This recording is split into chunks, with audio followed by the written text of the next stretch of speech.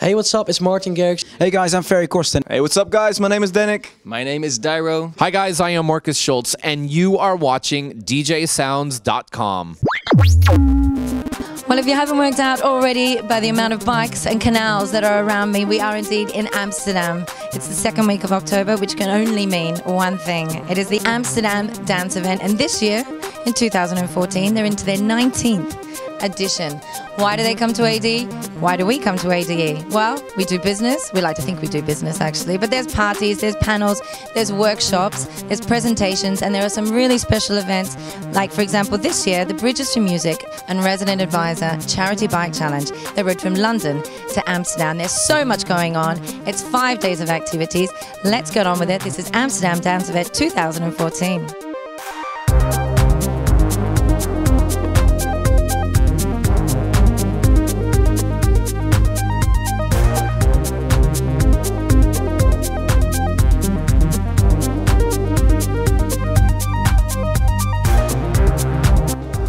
We are now in the heart of Amsterdam, which is this week the heart of ADE, and I'm with a man who, along with a very big team, makes this festival happen every year. It's 19 years and it's Richard Zijlma. Richard, another year. Yeah, another year. So yeah, we are really excited for this edition. So yeah, I think we attract about 5,000 delegates at the conference. So we are really happy with that. And about 350,000 visitors to the festival. So it's amazing. And also a lot of upcoming DJs and producers are around. And with ADE Playground, we like to provide them a really nice program. We have support from a lot of companies like Pioneer, of course. So basically, if you come during the day to Amsterdam and you are an electronic music lover, you can go to 30 locations around Amsterdam and to see, feel and experience electronic music.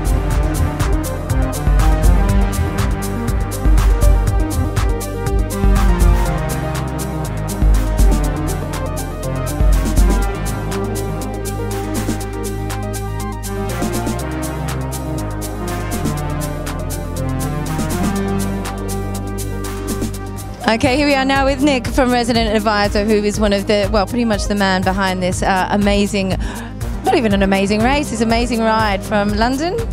From London to Amsterdam, here for ADE, raising money to build a school in South Africa for Bridges for Music. Nick, how did it come to fruition? Like, when was this idea born and why? About 2.5 months ago, we just decided as a company that we wanted to do one big thing a year to raise money for causes that we believe in, that would benefit people less fortunate than ourselves, really. And so we kind of opened it up to the company and asked them to submit ideas, and someone submitted the idea of riding to Amsterdam, and it seemed as good as any, so we decided to take it on.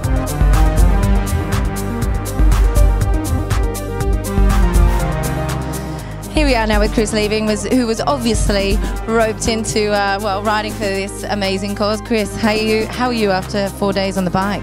It was just fantastic to ride with everyone, and today was just like absolutely mind-blowing. Last 2 days were like rainy, but still a lot of fun. And today was just like, we went to the dunes, it was sunny, it was really amazing. I was going to say, it must have been cool. You must have seen some amazing sights on your way through. Absolutely, things that you would normally never see, yeah.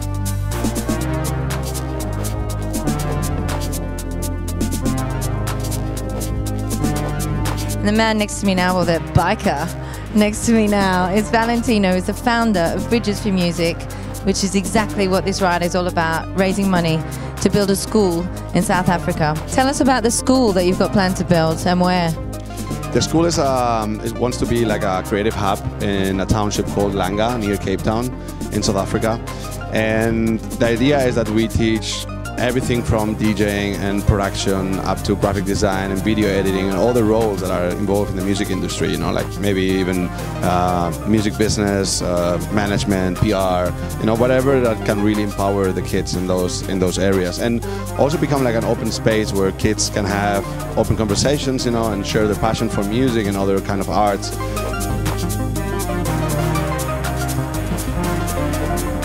And how much are you hoping to raise? Like, what's your goal? Well, we hit the goal, so we were... What was the goal? The goal was £80,000 and we hit it overnight last night, so...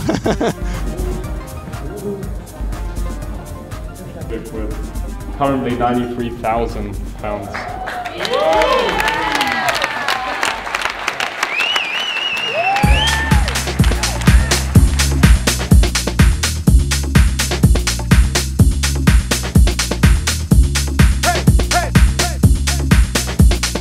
My favourite thing about the Amsterdam Dance Event is it's just such a vibrant atmosphere, so many people here to do business and listen to good music. And this year's I think has probably been one of the best years so far.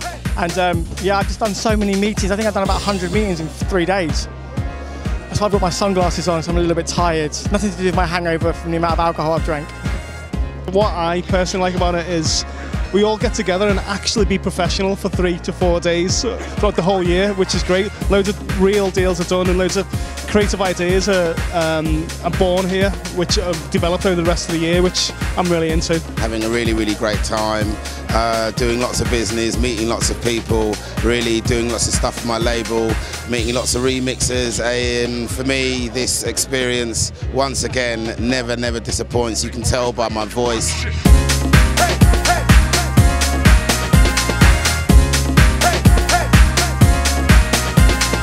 I've got Dyro and I've got Dannic. Guys, great to see you here at ADE. Thank you. ADE, you guys are part of the New Breed panel this week. What are you hoping to, to get out of that and to deliver to people? And what's your goal for this one? It's a panel, so it's like educating people that might be in the same position or are striving to be in the same position. It's like a Q&A. People can ask questions. Tommy Sunshine is going to be moderating it, but not a lot of people know him, but he's actually a really smart guy. I've read a lot of things he said, so it's really interesting. And I think Martin Garrix is going to be there, Oliver Heldens, Thomas Nielsen. So yeah, no, it's going to be really interesting. I think we can educate a lot of guys in what we've done, and yeah. Especially because everyone nowadays wants to be a DJ, and when I write, including me, but I've tried, failed. Yeah, no, badly. Okay, but I think it's really important to educate those guys. Like, please, it takes a lot of time to become good at something, and if don't strive being famous or whatever, but do it because you love music or whatever. What we always get is people think only that we're glitter and glamour, we're flying private jets, we're getting picked up in limousines, and we're only eating at 5-star restaurants. But it happens a lot of times that you fly in after a 6-hour flight and you have 2 hours in your hotel room to freshen up, order some shitty room service, if you're lucky, fried chicken if you're lucky, and then go to the show, and then after the show you have 4 hours to sleep, and then you go to the next one. And it's also in the studio, if I'm home for a week to work, I'm actually working 8 to 10 hours a day. A lot of people seem not to realize how much work we put into it, and that's also something for the panel. We can explain them it really takes a lot of freaking work. Here I am now with an artist who was born and bred in this city where ADE is happening. Martin Garrix, how are you? I'm good. It's good weather, so. So ADE, it's your home city. What do you think about it? What do you love about ADE? I love the fact that the whole industry is here, and you get to meet so many people around the world. You do a tour with a promoter in Australia, you get to meet this producer in Los Angeles, and this week they're all in Amsterdam. And everywhere you go, there's a party. Everywhere you go, there are people you know, and I just love the whole vibe. Dyro and Dannic are super good buddies of mine. We did the whole Australia tour, and that's probably been the craziest tour I've ever done so far. And why? What happened? Tour stories. No, but those guys are super great, and I think tomorrow it will be very fun. Just for the people who are going to be there, they get to know us better, and we tell them our story and how we did it, and I think it's going to be a lot of fun. Amsterdam by day is a very special city, but when the sun goes down and the lights come on, this city takes entertainment to a whole new level.